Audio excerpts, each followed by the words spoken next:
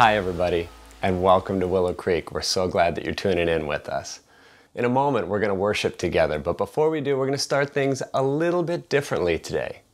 I don't know if you've heard, but kids are not in school right now. I know, it's crazy. They're doing this thing called distance learning. What is distance learning? None of us had any idea a month ago. So what I decided to do is do a couple Zoom calls with some of the kids among us just to find out how distance learning is going for them and for their parents. Check this out. Hi, Eden. Oh, I know, it's hard to do these Zoom calls. I feel the same way. What's your name? AJ. AJ? What's your favorite letter? So what do you do to get ready for school? I stay in my pajamas all day. How long ago was the last day you wore normal clothes? I don't remember. I just noticed the shirt that you're wearing. Do you wear that every day? What do you think about distance learning? Number 6. 6? It's like a 4. 3. 3. Which one would you say describes how your parents feel? The red one. The red one? What is your least favorite subject? 100% math. Our last topic was about finding measurements of center. That kind of sounds like yoga to me. What is 3 times 3? 9. That's how old I am. Wow. How was the start of your year in kindergarten? Good. I know this is your first year in school, but not every year is like this. What has been the most fun assignment you've had so far? None. Have you done any interesting projects like any Yeah. Dad, can I show that? EGGM. Did you just spell something so I wouldn't understand what it is? Yes. Oh, you're bringing me with you. Okay. Oh my goodness. What is what is on the wall here? Kind of looks like something from Stranger Things. My language arts teacher, one of the assignments that she gave us was to write about what we were doing during the quarantine time. So I picked a song. Have you recorded this song? Yeah, my parents, we recorded a video and recorded the audio and stuff, and then my parents posted it on Facebook, and it's gotten a lot of comments and hits. Maybe it's too soon to say this, but would you say you've gone viral? Kind of, from what I know of going viral. It's just me and my euphonium, sitting here stuck at homium, nothing but time to talk on the phonium all day long. If you have a question at home and you need some help, do you ask your mom or your dad? My mom do ask my mom. Mom. My mom, she helps me a lot. She's older than my dad, and she's also smarter than her. Sounds like your dad really married up then. Usually I just ask my dad because he has all the knowledge. Your dad has all the knowledge? Oh my goodness, I could use him at our house. My dad's brain is a calculator. Literally? Yeah, he can do 100 times 232 in 3 seconds. 23,200. Is it though? I don't know, we're gonna have to ask your dad. What would your dad say? He would start just getting off topic, then go back on topic. Off topic, go back on topic. Off topic, go back on topic. Anything that you would like to say to all the teachers out there about the job that they're doing with distance learning? Better than my parents. No math homework. If there was one thing that you could say to all the parents out there to encourage them. Good luck. Keep trying. Hang on, I have a quote bookmark. And it says, but happiness can be found even in the darkest of times if one only remembers to turn on the light. As far as I'm concerned, you helped us turn on the light today. Thank you. Thank you. To all you students out there, keep up the great work.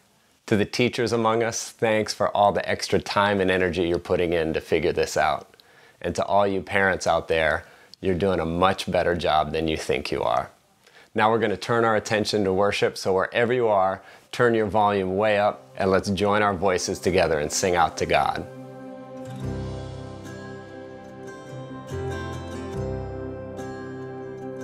You are here with us, here with us. Let the King of my heart be the mountain where I run, the fountain I dream from. Oh, he is my song. Let the King of my heart be the shadow where I hide, the ransom for my life. Oh, he is my song. You are good, good. Oh, you are good, good. Oh, you are good, so good. Oh, you are good, good. Oh, let the King of my heart be the wind inside my sails, the anchor in the waves. Oh, he is my song. Let the King of my heart be the fire inside my veins, the echo of my days. Oh, he is my song. You are good, good. Oh, you are good, good. Oh, you are good, good. Oh, you are good, good. You're never gonna let me down. You're never gonna let me down. You're never gonna let me down. You're never gonna let me down. You're never gonna let me down. You're never gonna let me down. You're never gonna let me down. You're never gonna let me down. You are good, good. Oh, you are good, good. Oh, you are good, good. Oh, you are good, so good. Oh, you are good. You're never gonna let me down. You are good. You're never gonna let me down. You are good. You're never gonna let me down. You are good, good.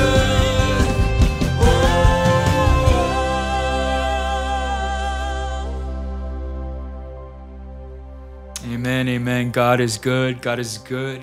You know, when I think about the goodness of God in my life, I recognize that it doesn't always mean that things get easier. But what it does mean is that in every season, in every situation, God is faithful. God is near. God is still in control. And he's still good. And I believe that's true for me. I believe it's true for you. And I believe that's true for our church family. It makes me think about last weekend. You know, we celebrated Easter like we've never celebrated Easter before.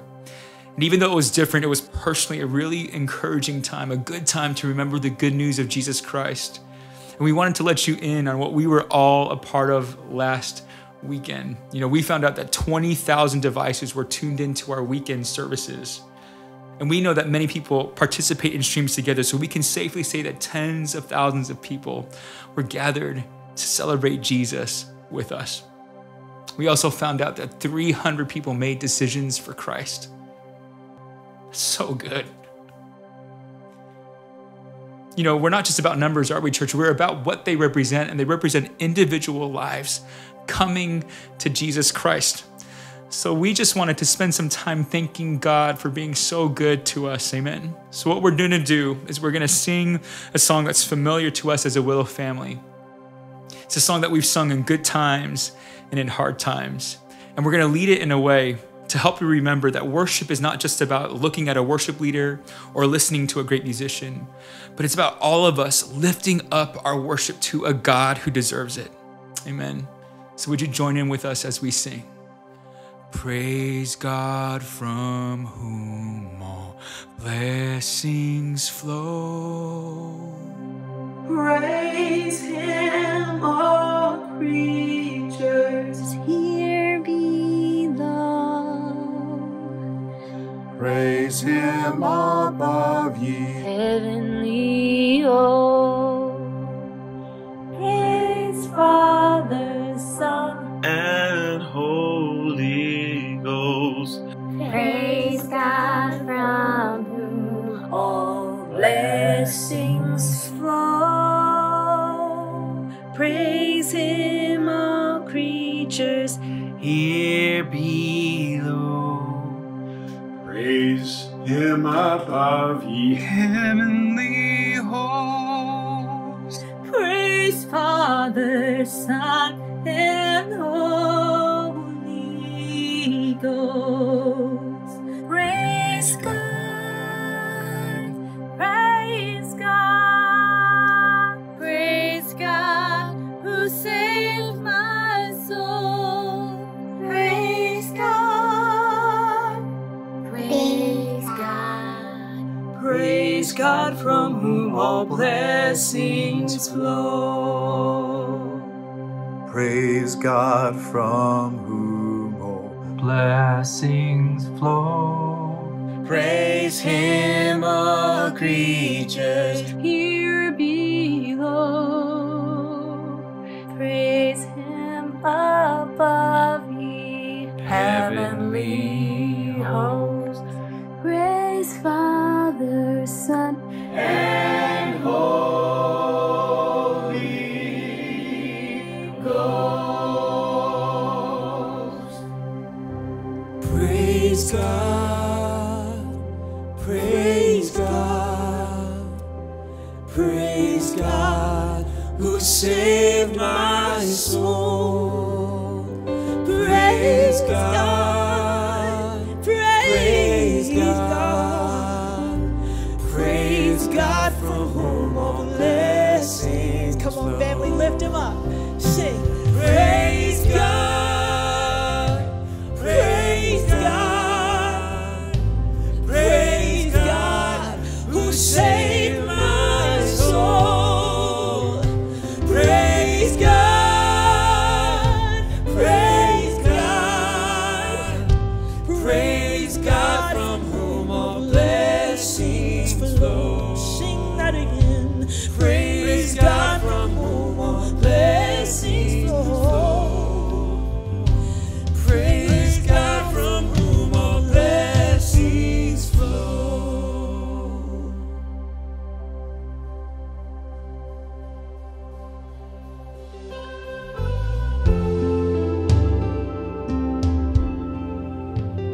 We bless you and we thank you. Sing it out with me. Your promise still stands. Great is your faithfulness. Your faithfulness. I'm still in your hands. This is my confidence. You've never failed me yet. Oh, you never have and you never will. Sing with me. I know the night won't last. Your word will come to pass. Your word will come to pass. My heart will sing your praise. My heart will sing your praise. Yes, because you are worthy, Jesus. Family, lift your voice and sing. Jesus, you're still enough. Jesus, you're still enough. Keep me within your love. Keep me within your love. Where there's no fear, oh, my heart will sing. My heart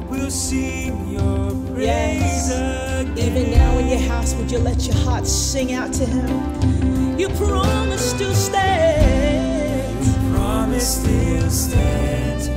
Great is your faithfulness.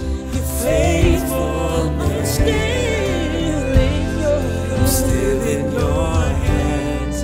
This is my confidence. Yes, we sing with faith. We sing with confidence. Your promise still. Your promise still stands. Great is your faithfulness. Faithfulness. I'm still in your hands. This is my confidence. You never fail me. Right now, family, would you begin to fill your house with praise, with your own song, with your own worship? Even if you're just singing a melody, come on, just bless the Lord right now. If you've seen him, do it again. Lift up your testimony. Oh, I thank you, I thank you, I thank you, God. Woo! Sing it out. I've seen you move, come move the mountains, and I believe I'll see you do it again. You made a way where there was no way, and I believe. You believe it? Come on, sing it out. I see you do Oh, I've seen you move. I've seen you Come move the mountains. move the mountains, And we believe it. and I believe I'll see you do I it. see you do it. He's making a way for you. Made a way He's making a way where for me. there was no way, Oh, and I believe I'll see you do Come on, sing. it. I've seen you move, Come move. come move the mountains, And I believe and I believe I'll see you do I it. see you do I'm telling you, he's making a way for you. He's making a way for where you. there was no We just got to believe. and I believe I'll see you do I it. see you do it again. Oh, we lift our faith to God and say, I've seen you do it before, and we believe I'll see you do it again. Woo. Yes, God. With all you got, sing it out. Your promise still stands. Your promise still stands. That's it. Great is your faithfulness. Lift your heart, lift your voice, lift your gaze to the King and sing. I'm still in your hands. Even now. This is my confidence. Can I invite you to begin to prophesy over your family, over your house, over your community, over the nations? Your promise still stands. Great is your faithfulness. Your faithfulness. The world is in his hands. I'm still in your hands. This is my confidence. You've never failed me. If he's never failed you, would you thank him? Out loud or in your heart, we thank you, God. We thank you, God, that you are still moving even now, still moving. Even as we speak, still moving. Even as we go through challenges, still moving. Even as we go through trials, God, you are still moving, not because of anything that we can do, but because you are simply worthy and you are simply good. Father, even now when things are challenging, God, even now when things are continuously changing, God, we press into your character, that you are good, you are perfect, you are holy, you are merciful, you are forgiving. You are the ultimate peace giver. God, everything that we lack right now, God, we come to you again to receive who you are. And Father, I personally have seen you do it before, time and time again in my own life, in my own family's life. And right now, Holy Spirit, we are believing for you to do it again right now. With every family that's tuning in, every life that's tuning in, whether they know you or not, God, that you do not hoard your love. You are not selfish with your love. You are generous and abundantly giving. And so right now, Holy Spirit, I ask that I just ask that you fill every house, every life, every soul, God, that we would even in the next weeks, God, we'll continue to hear testimonies and stories of you doing it again. Miracles, signs and wonders, that you have done it again. Healing, that you have done it again, Father. Thank you that we can trust in your word that says when we lift you high, when we lift your name, that you draw men near to you, God. And that's my prayer even now as we move on in worship, as we continue in worship, Father. That as we lift your name, Father, you would draw the world near to you, near to your heart, Lord. What a perfect opportunity to come back to the Father and to surrender our lives again, even for the first time or for the 100th time, Lord. You are worthy of it all. We love you and we thank you. We thank you that you are doing it again. We thank you that you are the King of our hearts. And we thank you for who you are and what you've done on the cross and what you're going to do even in this moment for every life tuning in. We love you, Father, and we pray all of this in the name of Jesus. And everyone said, amen. Hey, Willow, if you've been around for a while, you know that we've been in the process of finding a new senior pastor. If you're new, Steve Gillen and then Ray Johnston after that, they both taught here recently, but they have faithfully served as interim senior pastors while our elder board has engaged in a search process for a permanent senior pastor. And before I go on any further, I just want to say thank you to both Steve and Ray for how they have served and loved our church so well. I also want to thank you for the ways that you have invested in our church family. We've experienced a lot over the last few years. But God has been moving in and through our church because of the ways that you've been pursuing Christ, the ways that you've been committed to community, and the ways that you've been serving each other. It's been an honor for me to get to be on this journey with you. Now, as you may know, our elders began the search for a permanent senior pastor in June of last year. And they have led through this process with a lot of prayer, and they've wanted to be very thorough in this process. They've been committed to unity in the decision, and they've been seeking God and wise counsel each step of the way. And today, I'm pretty excited. I'm excited for them to share some very good news with you. Jeff? Hello, I'm Jeff Mason, and I serve as CGO on the Elder Board. When we began this work last year, we didn't know the journey God would lead us on. We were eager to find a new senior pastor, but felt the weight of this decision and wanted to seek God's direction each step of the way. He has shown us his goodness and faithfulness. As we narrow the field of candidates towards the final selection, we involve senior leadership in the discernment process, and the elders wish to thank them for their time and wisdom, especially during a period when they were planning for virtual church services. I also want to thank the staff and congregation for their grace, support, and prayers. We also know that churches all around the world have been praying for discernment in this process. We have felt those prayers, and we thank you.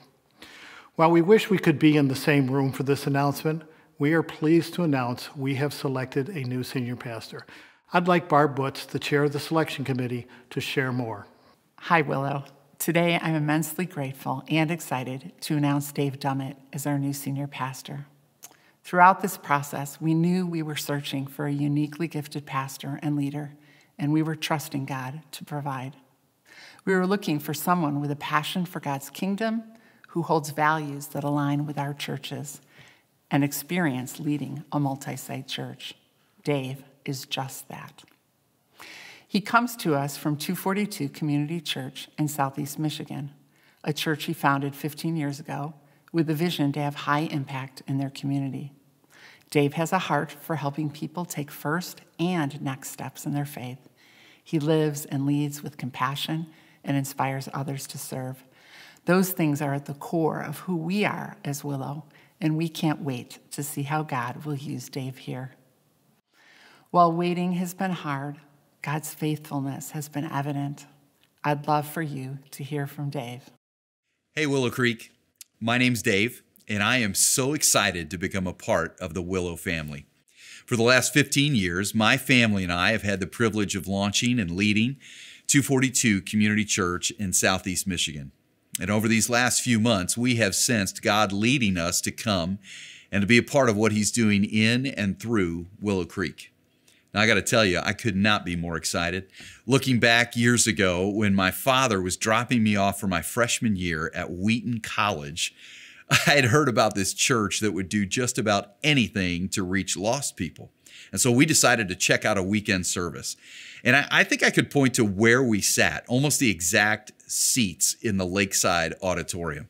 And sure enough, when the service opened, they played a Beatles song, and my mind was blown. And I could point to leader after leader, pastor after pastor that has been influenced and impacted, just like I was, by the ministry of Willow Creek. People grasping the importance of reaching lost people or understanding new insights about leadership. Hey, last year, being approached about the senior pastor role, that was a very humbling thing to think about. The first 2 times that I was asked about pursuing the conversation, I didn't really sense that my work at 242 was done. 242 has been innovating and thriving and planting new campuses. Our team was strong. I just didn't want to leave. I had no reason to. But last year, something started stirring. Now, lots of people all over the world, including me, we've been rooting for Willow these past few difficult years. And when I was approached a 3rd time about the position, something started stirring in my soul. Maybe I should take a closer look at this and at least have a conversation. You know, my wife, Rachel, and I, we've always sought to make these kinds of decisions through the lens of one primary question. How can we make the most impact possible with our lives? And 242 was thriving. It was in the hands of incredible leaders. And we started to get the sense that maybe that wasn't the reason to stay, but the reason we could have the confidence to explore a new assignment, that maybe God was calling us to Willow. And so here we are. And I honestly, I couldn't be more excited about the future of Willow Creek. Now, you got to understand that I'm a church planter. I've spent most of my ministry involved in planting churches, starting new churches. And in the early planning stages, you'll ask a few questions like, do we have a team? Let's look at the culture. What are the resources? Do we have the right vision? The basic building blocks of what it takes to start a church. And guys, when I look at Willow, that's what I see. I see these incredible building blocks that will launch Willow into a brand new future. Guys, I remember when we set out to launch 242, we had a launch team of only 35 people. And that first Sunday, I wasn't sure if anybody would actually show up. But I remember being backstage, and I heard extra chairs being set up, and I was blown away. God surprised us. There were over 500 people that showed up for that first worship service. 35 people prayed. 35 people invited friends. 35 people volunteered on teams. And God brought 500 people. It was amazing. So that next year, we had about 600 people coming to church at that time. And I looked at those people and I reminded them, last year the launch team was 35 and we had 500 people show up. What if all of you were a launch team? What if each one of you prayed? What if each one of you invited a friend or joined a team? Imagine what God could do. And guys, we've been relaunching 242 that way pretty much every year since. And for the last 15 years, God has been surprising us over and over. So many new baptisms, new campuses, new innovations, new miracles. Now, Willow's not a new church, but we are stepping into a new season together. And as we do, let me just go ahead and admit it. First of all, I don't think I have what it takes to bring Willow into a fresh season of ministry, at least not alone. But I have all the confidence in the world that together, with God's help, we can. They tell me over 30,000 people are watching your online services each weekend. Now, I've seen what God can do with 35 people. I can't wait to see what God does with a 30,000 person launch team as God moves us into a fresh new season. Rachel and I, we look forward to getting to know you and serving alongside you. Willow, the best is yet to come. As you heard from Dave, he's just got a tremendous heart for God's kingdom and for Willow. And look, I haven't known Dave for very long, only 2-3 weeks, but I have been struck already with the fresh vision, energy, excitement that he's bringing to our church. I've been encouraged by his humility, inspired by his ability to build teams and empower others.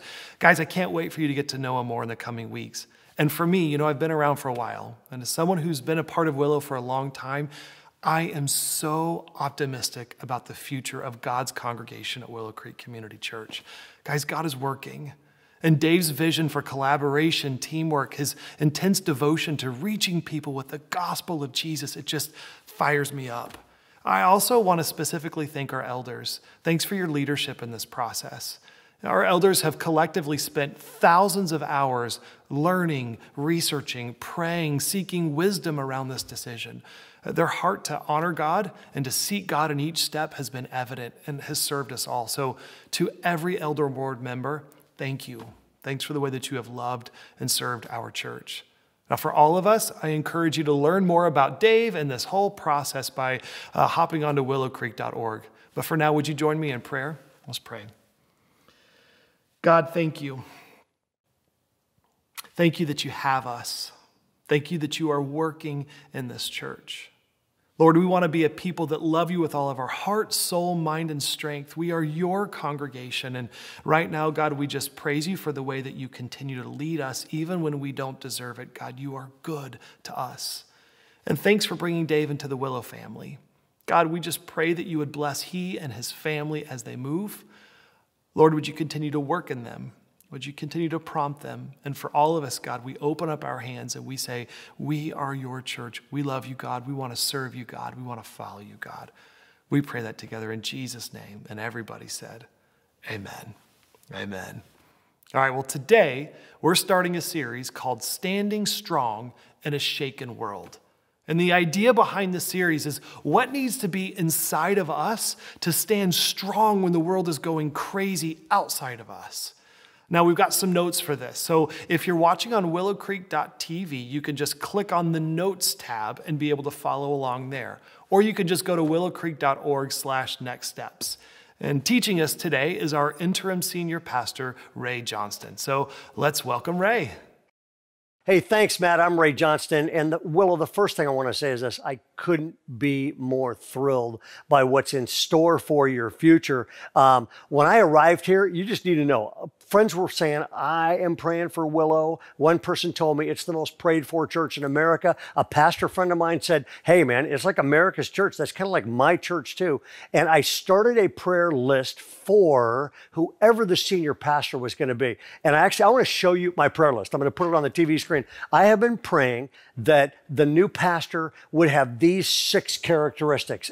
Number 1, somebody that was God-honoring. They had a live, vital relationship with God. Second thing is this, a pastor that loves well and leads well. A church like Willow needs both. Third is this, a healthy home. Okay, I wanted somebody just praying that somebody would go, man, I am fully committed to ministry, but I am more committed to my family and my marriage, and the health of their home will spill into the church. Fourth was this, somebody that is biblically based preaching so that you are being delivered and taught the Word of God. 5 is this, a passion for people far away from God. Your church started because of a passion for people far away from God. You taught American churches to care about people that were far away from God. And I've been praying for somebody that walks in with that and continues to champion that value for Willow Creek. And the 6th thing was this, somebody that comes in and they have a fresh vision from God for the future of this ministry and what it could become. And I could not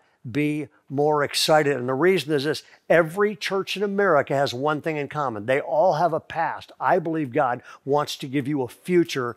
And Dave Dummett, Dave is a good friend of mine. I have known him for a long time. I was not involved in the selection of Dave, but when I heard his name came up, my heart left because I hire a lot of pastors. We have a staff of about 350 at Bayside. And 5 years ago, I tried to hire Dave Dummett, and we did everything we could. He and his wife flew in 3 times. They fell in love with us. We fell in love with them. And somehow we got to the end of it, and we were like, hey, come. And he was like, something in me, I just can't.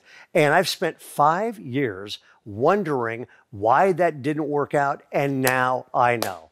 And I believe God's hand has been all over this, and this is an answer to prayer. It is going to be really fun in the next few weeks. I'm going to ask Dave one question a week, and we're going to put his answers into the message so you get to know him and his heart and what he cares about.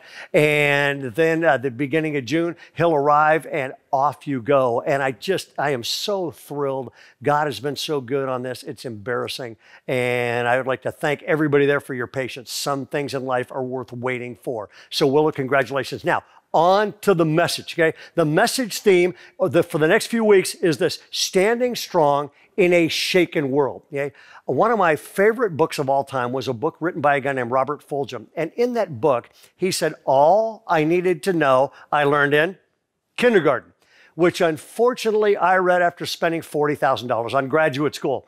And I heard him speak one time, and he had a very interesting observation. He said, find any group of little children and ask that group of little kids, how many of you can sing? Every hand goes up. What can you sing? Anything. What if you know the words? We'll make them up. He said, ask that group of little kids, what can you draw? We can draw anything. Can you draw a jungle and the president eating something? Oh, no problem. How big do you want it? They all look like stick figures, but they're convinced they can draw. And he said, find that same group of kindergartners 25 years later when they're adults, and then ask them, how many of you can sing? Nobody. How many of you can draw? Nobody. And then Fulghum asked a brilliant question. He just said, what happened? What happened between kindergarten and adulthood to stomp out and pave over this God-given zest and for living that God puts in the heart of every single kid that was ever born, but by the time they're adults, our culture has paved it over and smashed that down and destroyed joy and replaced hope with discouragement, which is exactly what everybody's feeling right now. There's a verse in Ephesians chapter 2, and it's the beginning verse, 6 words that mark our age. Check it out. It says this, Paul writes to Ephesians, says here's verse, as for you, you were dead. That came to me this week because a friend of mine actually said this to me. He said, it's Easter. Christ is alive. Why do I feel so dead? And I thought that is going on in a lot of homes, every city in America. People just feel discouraged, depressed, despair. It's almost like I feel spiritually dead. I feel emotionally dead. I am financially dead. My social life is dead. And I just want to ask one question at the beginning of this brand new series we're doing. And the question is this. Paul starts by saying, as for you, you were dead. But nobody wants to get stuck in that condition. Nobody wants to go, I'm discouraged, I'm depressed, I'm desperate. I just feel dead all over. And I got one question, and it's back to Fulghum's question. And here it is. How do you restore passion? How do you restore joy? How do you restore spiritual health? And I couldn't wait to unleash this message because I have given this message for 10 years all around the globe because I believe it starts this way. The passage starts with Ephesians 2:1, but it doesn't stay there. And Ephesians chapter 2 was written to help every single Christian on the planet rise from the dead emotionally and spiritually and live with passion instead of having their souls paved over. And then, now, where do you discover it? Glad you asked. All you have to do is go further in the chapter. It starts with, as for you, you were dead. And then here is God's prescription for coming back alive and staying alive. And the Apostle Paul writes these outstanding words. He says, for we are God's workmanship, created in Christ Jesus to do good works, which God prepared in advance for us to do. 3 words contain 3 things. Number one, he says this. Number one, we are God's. He starts by saying the first word is God's, but he doesn't stop there. Then he goes on and says this, we are God's. The second word is workmanship. That's a great Greek word. It's the word poema, from which we get the word Pizza Hut. No, I'm kidding. It's the word we get poetry from. And it's saying when you belong to God, you become God's work of art. He starts working in your life. You are God's workmanship, but it doesn't stop there either. Okay, it keeps going. Created in Christ Jesus to do what? Here it is. Good works, which God prepared in advance for us to do. That is the entire Christian life in one verse. We are God's workmanship, and we're created to do good works. In other words, if you break it out in terms of how would you and I live this week, here's what he's really saying. We are God's. Number one is, how do I do this? I let God love me. In other words, we are God's. Verses 8 and 9 tell you how that happens, by grace through faith. And we belong to God, and all of a sudden, I've got a love relationship with God. And when I let God love me, I start coming back to life. We are God's, but it doesn't stop there. It says we are God's, but it also says we are God's workmanship. And that means I do the hard work of letting God change me. Okay, so I let God love me, we are God's, and then I'm God's workmanship, I let God change me, and then here's the entire Christian life in one verse. He says, and I let God use me. I was created in Christ Jesus for good works. Folks, this is the entire Christian life in one verse. You want to walk with God. You want to restore joy. You want to get hope back. You want passion rising in your life. It is all right here. It's also, in my opinion, the deepest theological teaching in the Bible on building a thriving relationship with God and a thriving life. Matter of fact, if you want to put it in fancy theological terms, here we go. When I let God love me, that's salvation. When I let God change me, that's sanctification. And when I let God use me, that's service. Salvation, sanctification, and service all in one verse. Or if you're going, hey, bring the cookies down lower on the shelf, Ray. Here we go. He's saying this, let God love me. That is God working for us. This is God working in us. And this is God. In other words, he's saying, man, God wants to work for you. And he already has. He wants to work in you. And he wants to work through you. That's the whole Christian life in one verse. And I just want to I'm very excited about what could happen to you and I and Willow and Chicago, and in your case, the world, if we took these three things and we basically spent the rest of our life building these three things into our life every day, every week. Now, what do I mean by that? I'm going to unpack each one. The first one is this. We are God's. You know what that means? That means I let God love me. I let God love me. What does that mean? It means I start viewing Jesus and Christianity not as religion, not as rituals, not as rules, but as a relationship with the living God. And what that means on a daily basis is this. Way too many people, I go to church on Sunday, feel the love of God, disconnect the rest of the week. What that means is I get up and I daily connect with this book and I let God work in me. Now, what happens to me if that happens? Maybe the best way to describe that is this. Some of you have heard of the Chase Manhattan Bank. You've been in Manhattan. You've seen it. It's a magnificent 60-story skyscraper in downtown Manhattan. And what you may not know is this. When they were building the Chase Manhattan Bank, they got halfway through and all of a sudden they discovered, to their horror, this was being built on quicksand. And it was eventually going to lean, and then it was going to lean farther, and this 60-story skyscraper was going to topple over, kill a whole lot of people, and destroy part of Manhattan. And they just went, what do we do? Do we dismantle it? What do we do? Then they thought up something ingenious.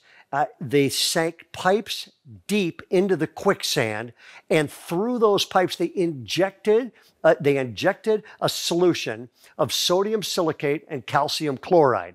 And they injected that in it. And just a few weeks, what happened is this. That sand turned into watertight sandstone, and that building was finished and has been standing safely ever since. That is exactly what Jesus says in Matthew 7 happens to your life and my life when we inject God's word. When I inject God's word into my life, it decreases anxiety. When I inject this into my life, it increases stability. We need that right now. When I inject this into my life, it draws me closer to God. It gives me strength to resist temptation. It helps me make smart, wise decisions which shape my future. If this book comforts me when I'm discouraged, it'll impact every relationship. Letting God love me. What that means is you throw yourself in the arms of God and you live in the presence of God. Too many of us are trying to get people into heaven when God wants to get some heaven down into us. And that happens when you basically say, I am going to let God love me. That's the whole Christian life. That's first base, and it starts there. Now, it doesn't stop there, though. It says, we are God's. Let God love me, okay? Then it says this, we are God's workmanship, which is, I let God change me. There are a lot of people who are going, hey, I'm happy to connect with Jesus, go to church, and that's about it. I am not about to let him turn my life right side up. That happens on a daily basis if you're walking with God. I don't really like telling embarrassing stories about me, but here we go. Okay, I pastor a church up in Northern California called Bayside. We have a whole bunch of campuses, and Sunday mornings are crazy. Okay, I mean, we have 6 services. You're speaking. A few years ago, when my kids were little, I had 4 young kids, and we were living in Folsom, and we had to drive over the Folsom Dam Road to go to Granite Bay, and we did 6 services. Went to a Super Bowl party and then it is late night. I am tired. I'm grouchy. I had spoken on the joy of the Lord, but I had none of it. And I am driving back over this Folsom Dam Road, and I don't see this thing coming. It's about 8:30 at night. We're driving in the old minivan we had, and I hit a 18-inch deep pothole going about 45 to 50 miles an hour. Front left tire explodes. Back left tire explodes. I keep control of this van. I pull into this overlook over Folsom Lake, Folsom Dam, and I completely lose my cool. I grab my kids are all little. I think my son, Mark, at that point, maybe is 7 or 8 years old. And I get on, I call AAA and I go, get out of here and pick me up. And then I hang up and I lose it for about a minute, okay? And I'm going, what moron can't fix this road? If the government were so I lose it for about a minute. I'm going, I cannot believe it. And I'm blaming the president. I'm blaming our California governor. I'm blaming everybody I can. And I blow up. That's about a minute. And I don't know if any of you have a quick fuse. It goes off. And then a minute later, you feel like a jerk. Okay. That's exactly what happened to me. I get out. This is embarrassing to tell you all. I get out of the van. I walk over to the lake. And now it's about 9 o'clock at night. It's nice moon's out. And so I apologized to God and asked God for forgiveness. And then my son, Mark, had gotten out of the car. Everybody else was in it. The other kids were asleep. Mark got out of the car, and he just stood next to me. And I said, you know what, son? Let me just tell you this. This is not the kind of Christian, I just want to apologize, man. That's not the kind of example for you all want to be. That's not the kind of Christian I want to be. And I looked down at Mark and said, hey, will you forgive me? Okay, he nodded his head. And then he looked at me, 8 years old. He looked at me and said, you know, Dad, things like this happen. I said, thank you, son. Maybe you can disciple me later. I go get back in the van. Mark's still outside. And then I said to Carol, hey, look, I acted like a child. Will you forgive me? She, being my wife, agreed, then did. And then I said, I also apologized to Mark. And she looked at me and said, oh, you apologize to Mark? I said, yeah. She said, oh, that's a good thing. And I said, why? And she said, because the minute you got out, Mark leaned forward and said, you know, Dad doesn't handle stuff like this well, does he? And before you judge me, okay, let me ask you a question. What don't you handle well? And the best thing about a thriving daily relationship with Christ is this. I don't have to be tomorrow what I was like yesterday. And matter of fact, Willow, you don't have to be tomorrow what you were like yesterday. God loves to do new things in his people. And if I will let God love me, that gets on the inside. And then I let God change me and I become a brand new person every day. This is phenomenal news. And it doesn't stop there. Here's the problem. A lot of Christians are like, hey, I'm cool. Let God love me. Fine. Let God change me, fine. In other words, Jesus loves me, this I know. My pastor told me so, and mine might change a little, but I'm stopping right there. The problem is this, the Bible does not stop there. It says the whole Christian life is, I am loved by God. I am transformed by God, but I am also, here it is, I am used by God. I let God use my life. And the minute I say this, you are on this planet for one reason. We do a lot of team teaching at Bayside. And a while back, our pastor from Ireland, Andrew McCourt, was sitting next to me, and we are literally preaching on a weekend service together. We're going back and forth, and Andrew looked at this crowd, and he said, I want to say to you, you are not here by accident.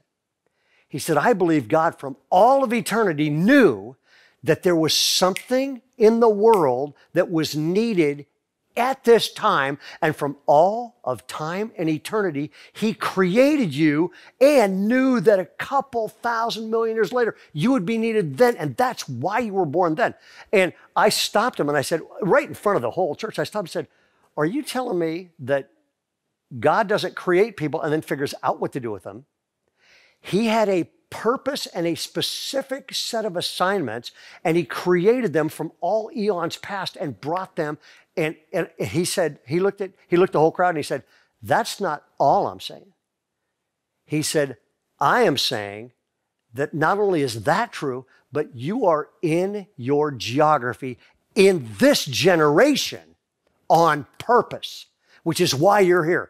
And to miss that is to miss everything. The problem is this.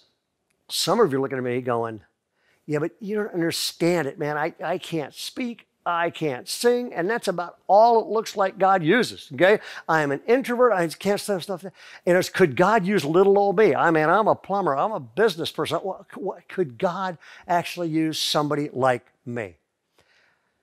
There was a resounding yes on that one, and I can prove it. Years ago, I was a senior pastor in Southern California. And I resigned being a senior pastor, and I got a promotion, and I became a youth pastor. The problem is this. I moved from a multicultural area in Los Angeles, and I moved up to Marin County, California. And Marin County, if you all have never been, Marin County at that point was the wealthiest county in the United States. There were almost 300,000 people there. It was 97% Caucasian. It was so lily white, it was sickening. I mean, matter of fact, Robin Williams, the comedian, came from Marin County. He said there's an ethnic detector on the Golden Gate Bridge, and any non-white yuppies that try to get in, it flips them into the San Francisco Bay. That was Marin County. I arrived at Marin County, and I ended up becoming the youth pastor at the church right in the center of the county that had almost all the wealthy people going to that church and almost all of their teenagers. You want to take a wild guess what they were like? I walk into high school Sunday school class for the first time and I almost quit. I realized I'm looking at 18 of the brightest, best looking, logo on everything, Harvard, Princeton, Chicago, bound student I've ever seen in my life. And I also went, this is the most apathetic bunch of church brats I have ever seen. They are bored to death in church. They are as self-centered as you could be. There is no difference. They are not taking their faith seriously. And I literally went, I'm going to get them into missions and service if it kills me. It nearly did. I walked back into that same Sunday school class the next week and I said, hey, what do you do during Easter? And I didn't let him answer because I said, because this Easter, we're going to Mexico. We're setting up in a tent city. We're going to work with poor people. We are going to, I gave him this hour-long manipulative pitch about going to Mexico and serving God with the poorest of the poor and helping people and literally connecting with folks down there. And I said at the end of this thing, and I'm pretty motivational with teenagers if I have to be. And at the end of that, I got them and I said, all right, who's going with me? And they all went, no. Folks, literally 18 straight no's. And I finally said, what do you do during Easter? One girl said, oh, last Easter I flew to Paris and shopped. But she said it like, didn't we all? Welcome to Marin County. Most of them, though, said this, man, you don't get it right. We ski. That's what we do. We ski in Aspen, ski in Vail. We ski. It took 6 months of motivating, challenging, teaching, literally outright lying, actually. You know, matter of fact, these guys after a couple months are coming up to me and they're going, Ray, man, you just got to know. We know we should go. It would be good to go to Mexico. We know we should do this thing. But you don't get it, man. We ski together. It's a tradition.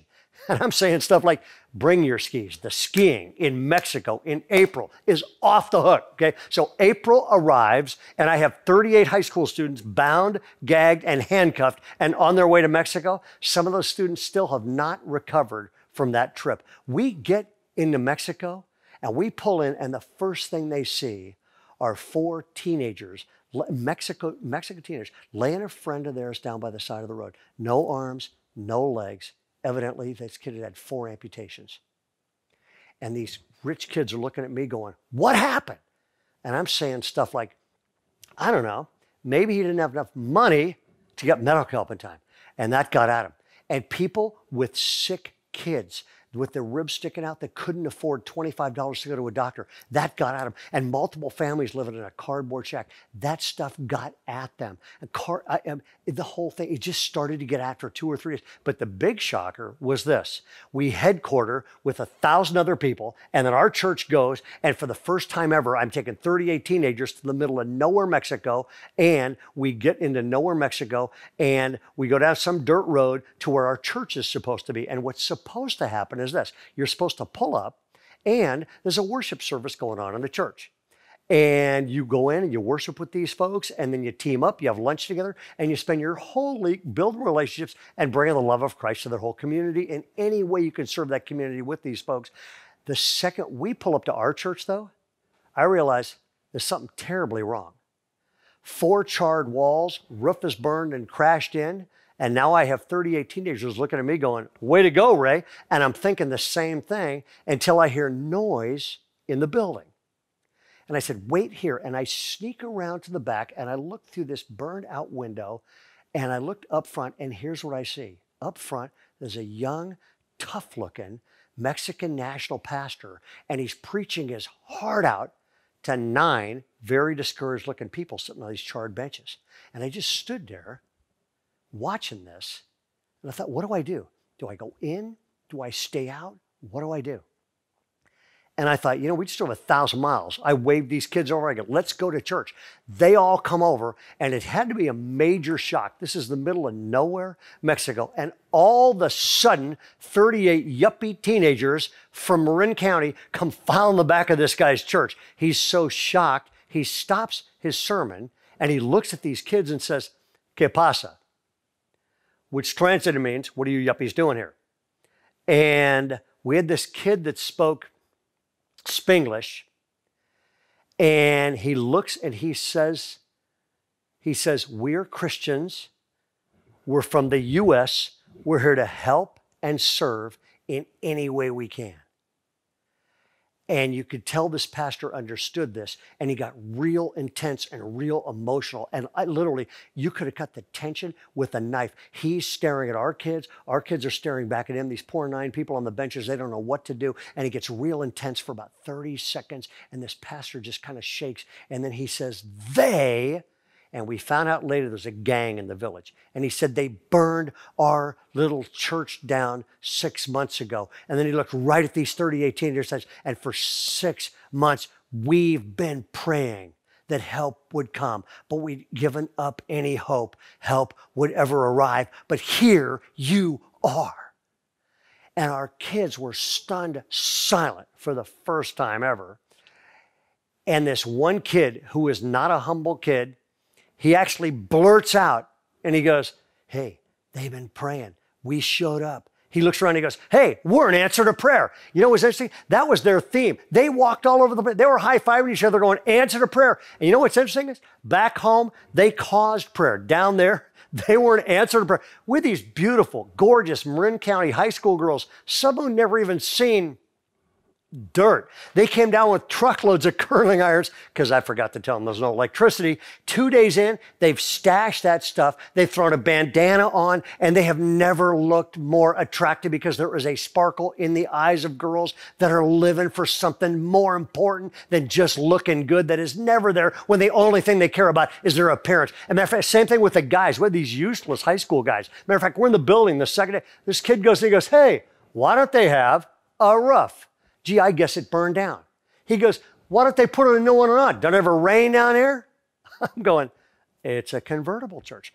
I said, they spent every single thing they had on the first one. Some of these people have no money left. He shocks everybody by going, why don't we pay for it? He whips off this sombrero, and these Marin County kids are getting out wads like you've never seen. And 2 days later, all 38 high school guys and girls, all of them, all the villages are on the roof, nailing a brand new roof. And that was finished in 2 days. New windows, new roof for the entire church, which didn't do any good anyway, because by the end of the week, so many people are coming to the evangelistic services at night that our teenagers are putting on and leading worship at and speaking at and all this kind of stuff. So many people are flocking to this church. We had to move the entire thing outside because they couldn't fit on the inside. Well, these kids get home and they go back to school.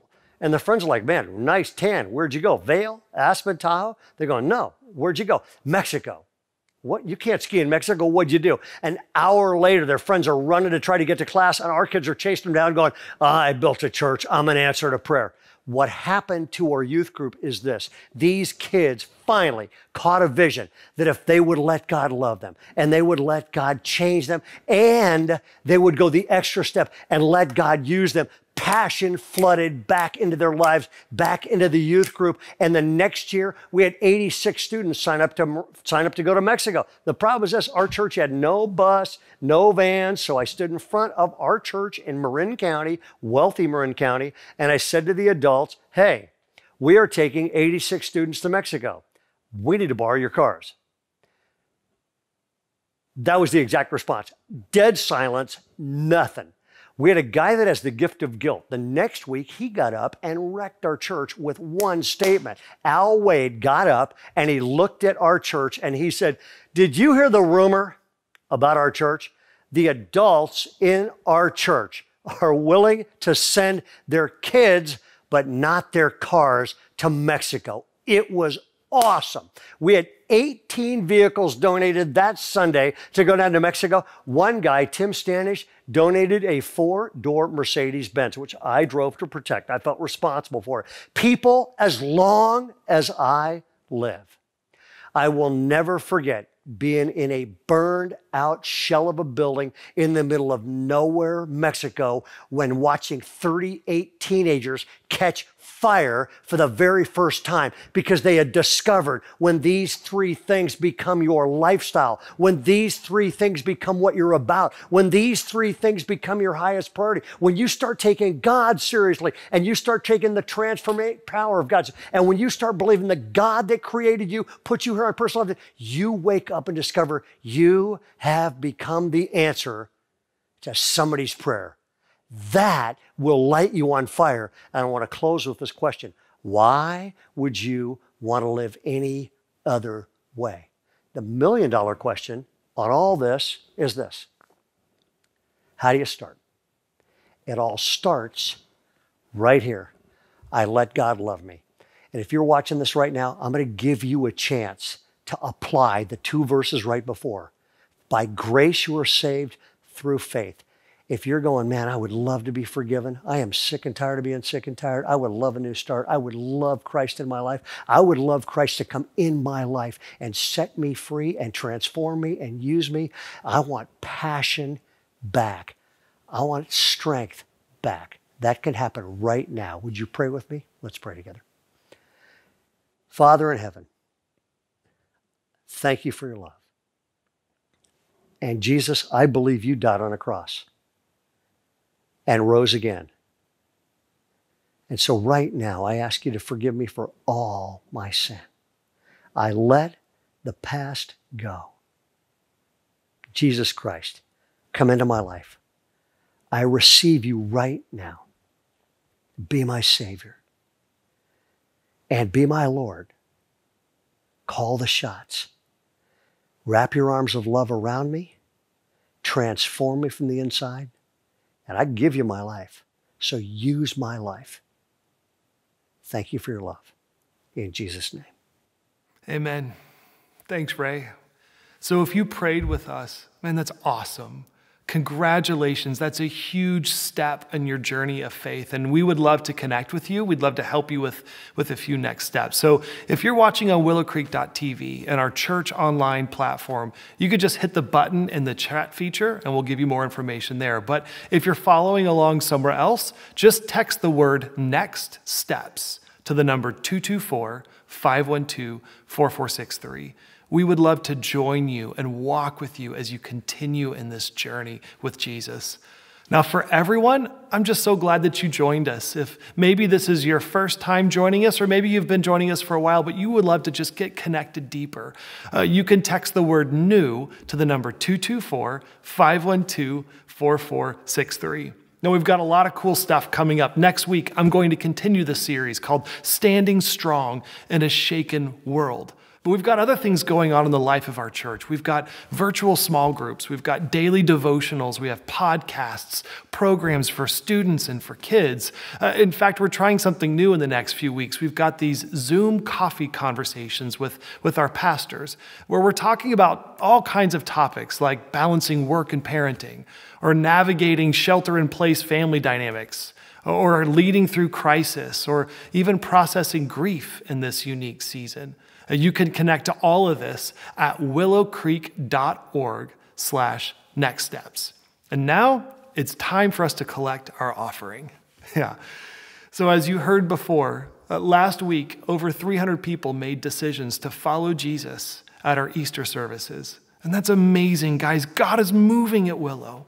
Our care center still helping families every week, still reaching out, loving our community with the hands and feet, loving our community with the love of Jesus. And all this is possible because you continue to be faithful in giving, and I just want to say thank you. So if you'd like to give and you're watching online, you can click the Give button at the top of your screen to learn more, or you can just text the letters WCSB, as in Willow Creek, South Barrington, to the number 77977. Now with that said, if you're in a season where you need some help, maybe with some tangible things like food, emotional support, if there's any way that we could pray for you or help you, I encourage you to visit willowcreek.org or the Willow Creek app to learn more. We'd love to help. Now with that, let's go and let's be the church this week. May the joy of the Lord be our strength. Amen. Blessings, everyone.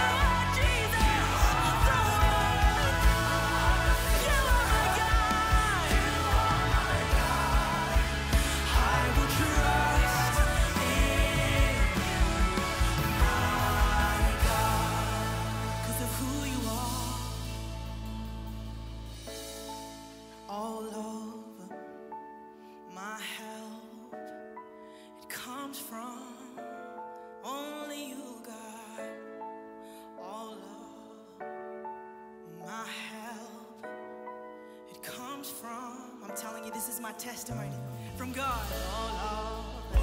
All of my help comes from you, God. All of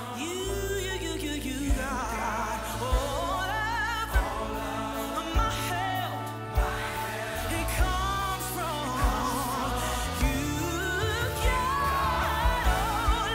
All of my help, it comes from the perfect and the loving hand of God.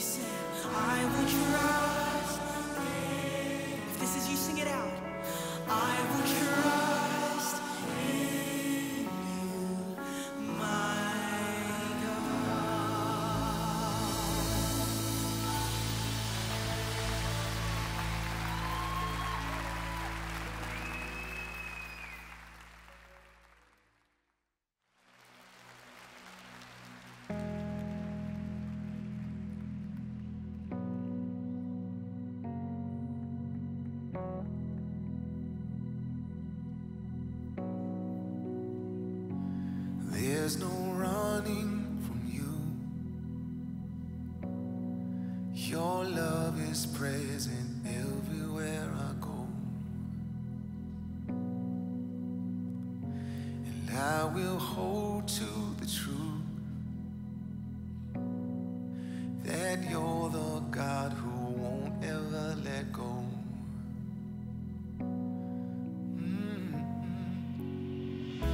And even in the fire, I am sure I'll sing it through the light. You are good. Hope is not lost. Jesus, you are here with us. Oh, hope is not lost. Jesus, you have overcome. I will lift up my eyes to look beyond the storm that surrounds, and I will fix all my sight on the one in whom my salvation's found. Even in the fire, sing it out. Even in the fire, I am sure I'll sing it through the night. You are good. Even in the fire, even in the fire, I am sure. Sing it through the night. I'll sing it through the night. You are good, and hope is not lost. Jesus, you are here with us. Yeah. You are here. Hope is not lost. Jesus, you have overcome. Hope is not lost. Hope is not lost. Hope is not lost. Jesus, you are here with us. Right here, right now. Hope is not lost. Jesus, you have overcome.